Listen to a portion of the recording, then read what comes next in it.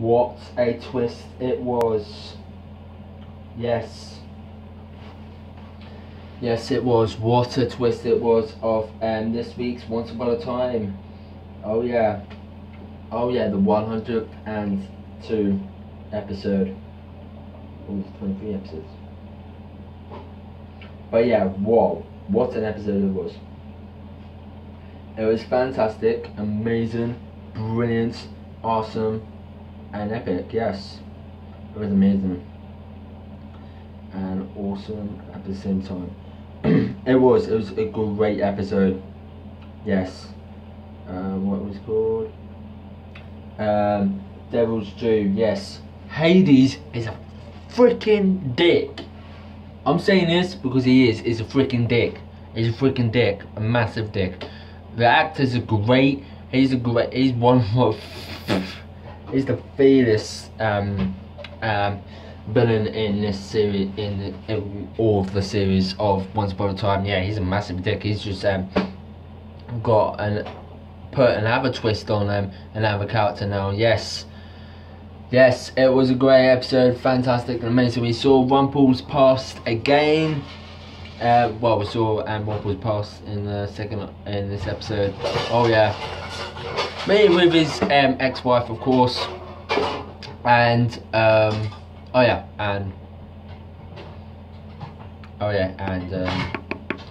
had the twist. Yes, Rumple killed his ex-wife.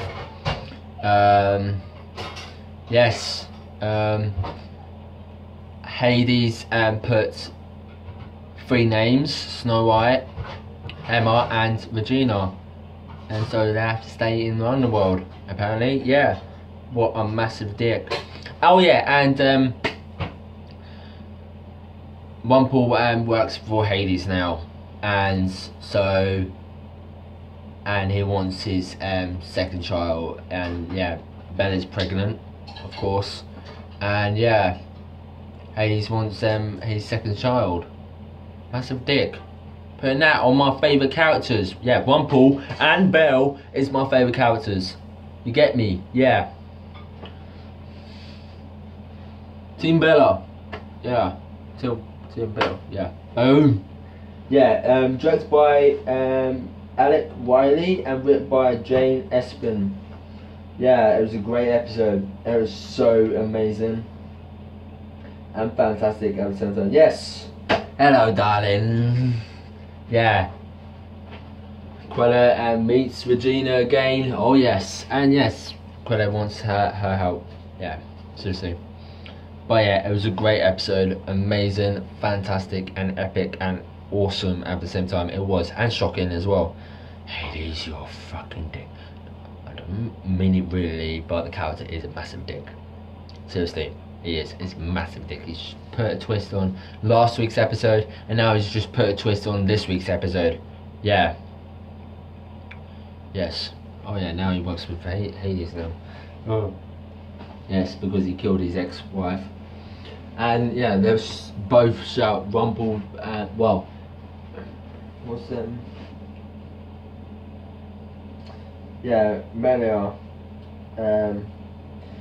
said Emma, and Rumple said Emma, and just killed Milah. Yeah. Oh yeah. Oh yeah.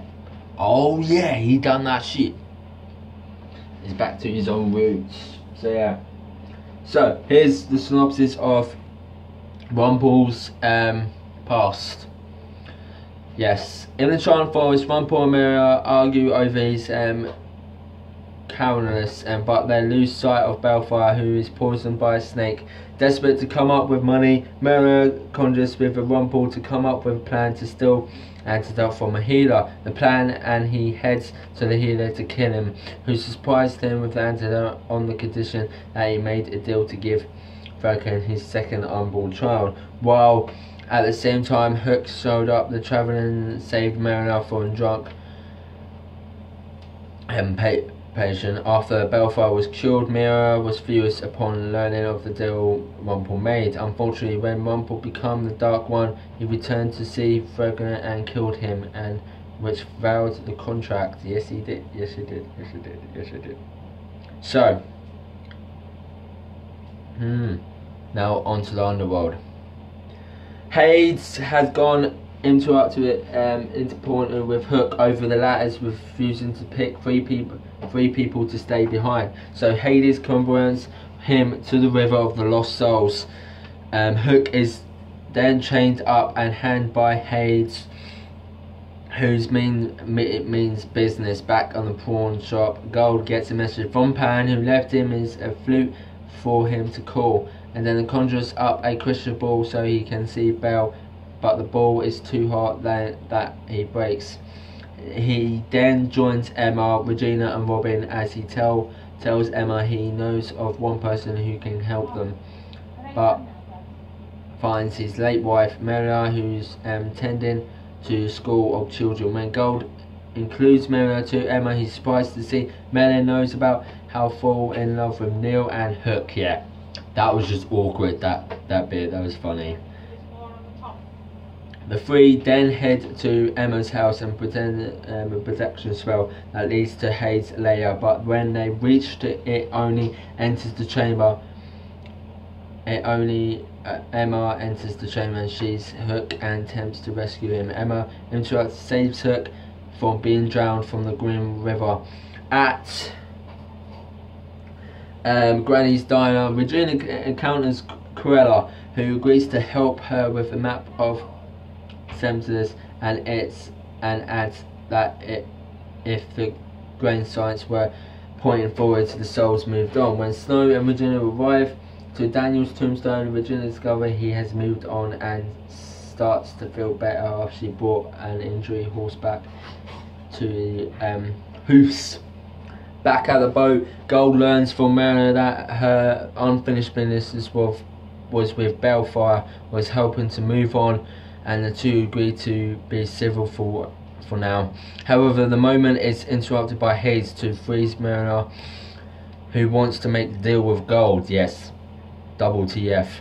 During the conversation, Hayes wants Gold to get rid of everyone in exchange for Gold return to the living. When Gold returned to Milah and unfrees her when she knew Hayes was there, as Gold was forced to by Hayes to make the boat disappear and blast Milah out into the river of the lost souls. When she calls Emma out as Emma and Hook arrives, Gold is branded a lie and expecting Milah was them when they save Hook's life. Everyone are reunited and Hook forgives Gold as Emma appears to allow her heart to split in two, but Regina is blocked by the protection spell. It turns out that Hayes has personally picked Regina, Snow and Emma as the living souls he wants to keep in the underworld.